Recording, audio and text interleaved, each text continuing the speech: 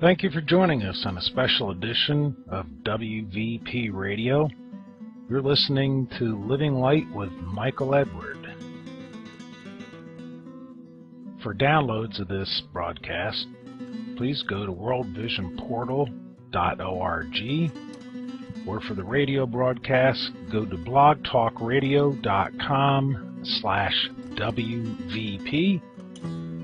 And hopefully you're catching this on video at YouTube, youtube.com/WVPRADIO. We'd like to discuss on this special broadcast something very important, not only to the residents that live along the Gulf Coast at the Gulf of Mexico, but to everyone in the world, as we feel this affects everyone. Currently, it mostly affects those in the Gulf of Mexico living along the coast, as I do. But we know if this isn't handled properly, it will affect everyone very quickly, and we need to let you know what the truth is. That's what this broadcast is all about. So thank you again for joining us in this special edition of WVP Radio. The Gulf Blue Plague. You know, it's not wise to fool Mother Nature. Those who think they can get away with it will abruptly learn that payback can be more than they bargained for.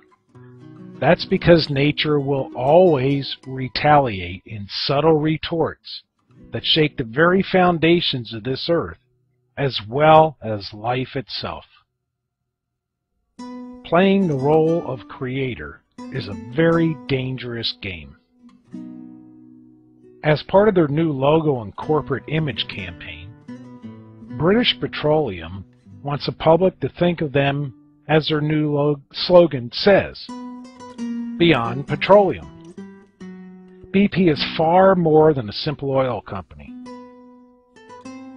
What is revealed in this broadcast regarding BP and their Beyond Petroleum activities, both prior to and including their Gulf of Mexico catastrophe, will create a picture for the listener, one pixel dot at a time. Once the person who hears everything presented here connects all the dots of this picture, it will be more than obvious that BP has tried to fool Mother Nature. And she's retaliating with a vengeance that is affecting the entire world. This is a perilous game that has now gotten out of control. What began in the Gulf of Mexico as early as February 2010 has now escalated into a man-made, synthetic, biological nightmare of unknown proportions. Let's address synthetic genomics. On June 13, 2007, BP made a long-term research and development deal and an undisclosed equity investment into a company named Synthetic Genomics Incorporated based in Rockville, Maryland. Synthetic Genomics was co-founded by Dr. J. Craig Venter with the purpose of commercializing genomic-driven technologies. Genomics is the scientific study of the entire DNA sequence of an organism's genome. A genome is all the genetic information in the chromosomes of an organism, including its genes and DNA sequences. Now, the BP Synthetic Genomics Alliance has recovered the DNA from subsurface hydrocarbon substrates. What that means is biological organisms in crude oil. And they've applied that recovered DNA through sequencing methods. What this means is that they took the DNA from underground crude oil reservoir microbial cells, such as bacteria or viruses, and cultured them in a lab to identify, isolate, and interpret their chemical and genetic properties. Additional sequencing methods beyond the initial identity and isolation stages were also carried out. Now, a central part of the deal between BP and synthetic genomics was to create biological transfer processes for crude oil that would lead to improved recovery rates. Their goal was to develop new microbes with lab-created genomes that would improve the flow of gas and oil from out of an oil reservoir. Now, for an oil producer like BP, more oil and gas being recovered from a source means more profits. And in fact, many wells and many oil reservoirs for crude oil only produce about 50% because of the problems in getting it out of the wellhead. So this process of increasing the flow of oil, or the improved recovery rate, is known as microbial enhanced oil recovery, or MEOR. Now, MEOR is simply the use of microorganisms such as bacteria or viruses or any kind of microorganism to retrieve additional petroleum production from out of an oil reservoir.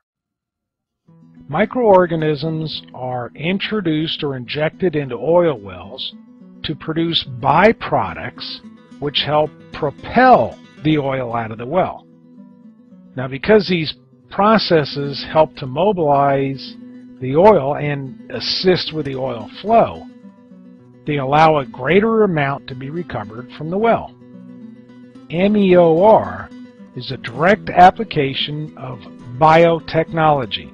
It uses biological materials such as bacteria, microorganisms, and the products of their metabolism to assist the movement of oil out of a well. Other applications include genetic engineering techniques and recombinant DNA technology, and they're used to develop new strains of bacteria with improved oil recovery traits.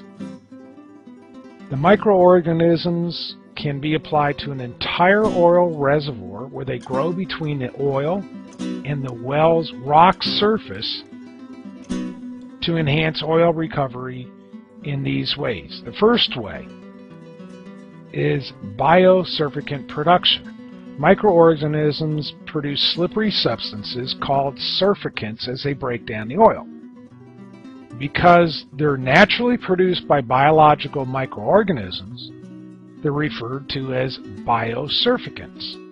Now, these biosurfactants act like slippery detergents, and they help the oil move more freely away from the rocks and crevices.